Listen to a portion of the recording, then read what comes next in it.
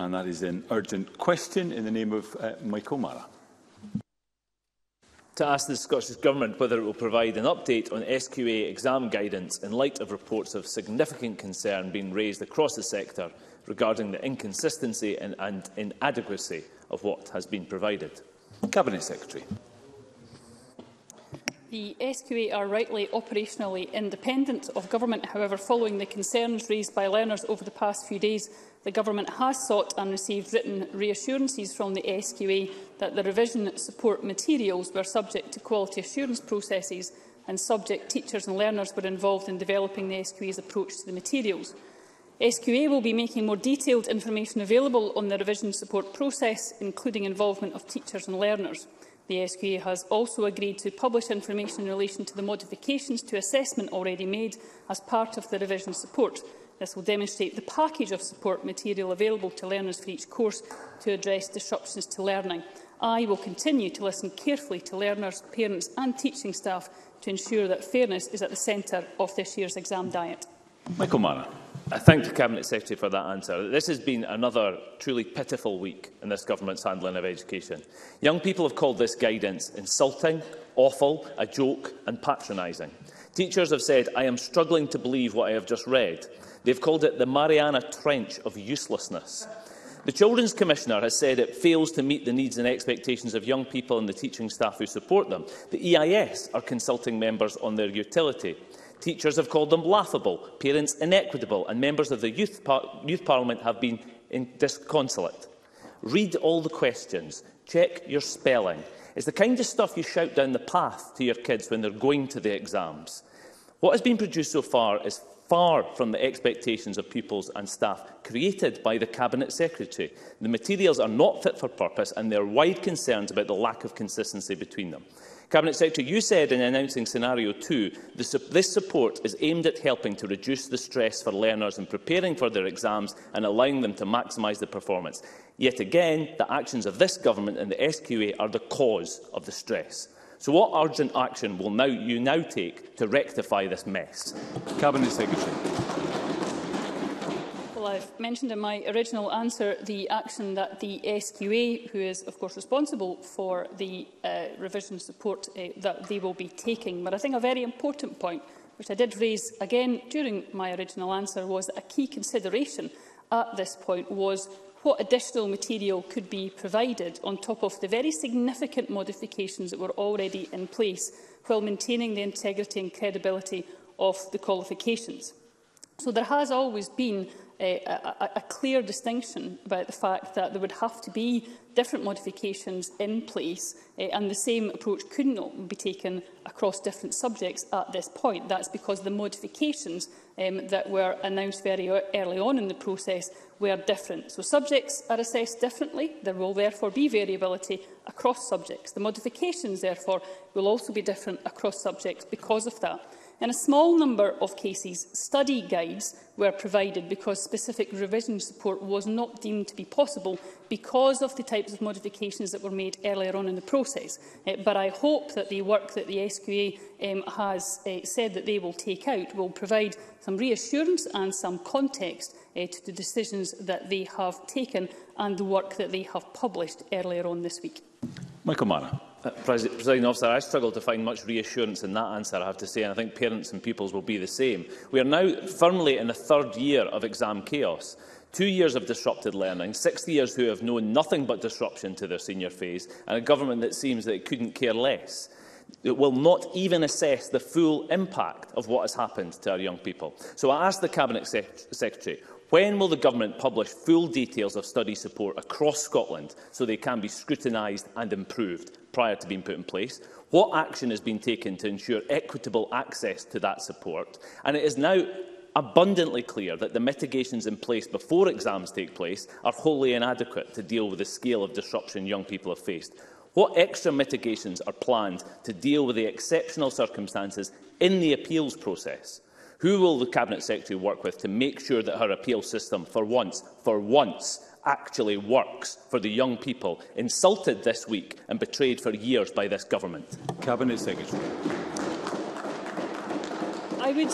I have to say inherently disagree with the member's context that he sets for the assessments that were in place last year. There were a very, very large number of young people who had, of course, been through exceptionally difficult circumstances, but who did receive exceptionally good assessment results in that process and have gone on to positive destinations from that. So the process last year, while I appreciate was exceptionally stressful and difficult for young people, they are to be commended for the fact that they came out of that with the results that they did.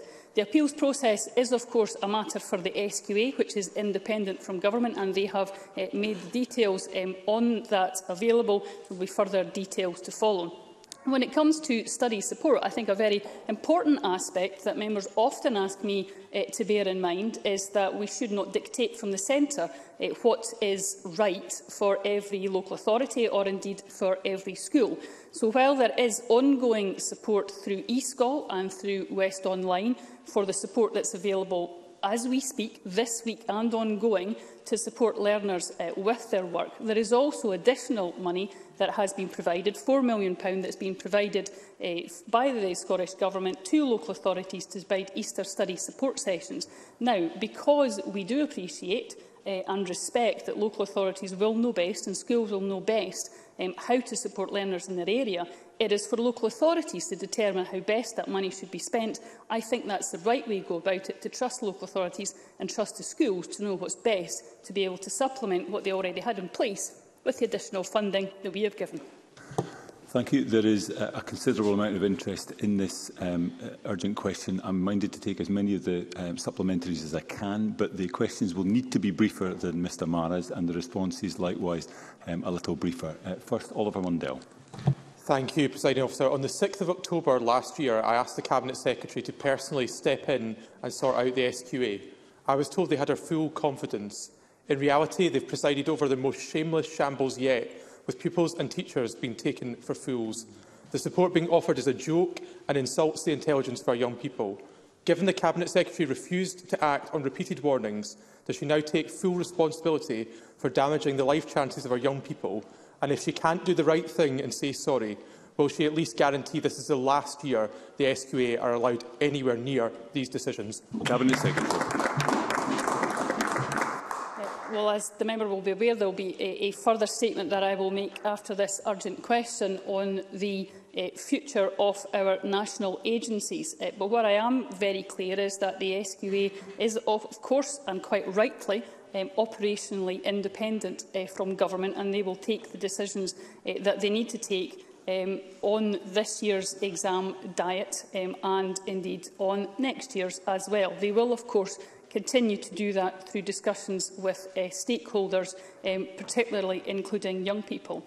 I've set out in my previous answers the work that the SQA has undertaken around quality assurance and how they are determined to make that public and to attempt to reassure through that process the work that they have undertaken on this issue, and I would refer Mr Mundell to that when it is published.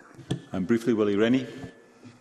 This was supposed to be the grand plan, to show that lessons had been learnt, but for the third year in a row, we have yet more chaos. The expectations for the SQA were low, but there is real anger now. Yet the Cabinet Secretary refuses to take more action. How bad does it have to get before the Cabinet Secretary steps in and does something? Cabinet Secretary.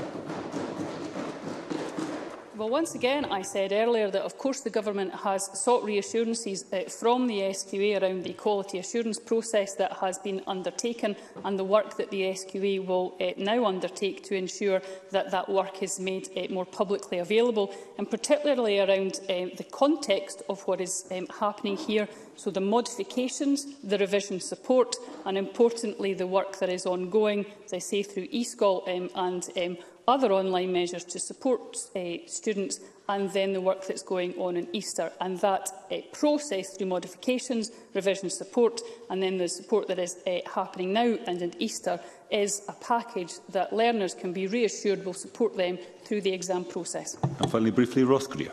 Thank you. It's extremely hard to imagine how these guides were the result of a process where young people were consulted and genuinely listened to. Could the Cabinet Secretary expand on her earlier point about how young people were actually engaged in the process and if any SQA learner panels were shown drafts of the guides before they were published? Cabinet Secretary. Well, I thank Ross Gere for that question. He does, of course, raise a very important point about the input of learners themselves. I would point to the fact that when we are talking about revision guidance and, for example, guidance that may include information about what's about to be an exam, there is obviously that context to be borne in mind when then sharing that information, particularly with young people who might be then sitting that exam, because if we're sharing drafts of these aspects, then what will be happening at the end will of course have an impact on the knowledge that those learners have about the exams that they may sit. In saying that, though, this is, of course, one of the areas where we have sought reassurances from the SQA, and they are, of course, going to be making more information available about that quality assurance process and the role that learners played in that. But I take his point that many learners have said on social media and in emails their concerns about this, and I think that's why it's important that the SQA are taking the proactive action that they are today to be able to, I hope, provide some reassurance on this issue. Thank you, Cabinet Secretary. I'm sorry to those members I wasn't able to call, but it's time to move on to the next item of business, but there will be a brief pause before we do so. Thank you.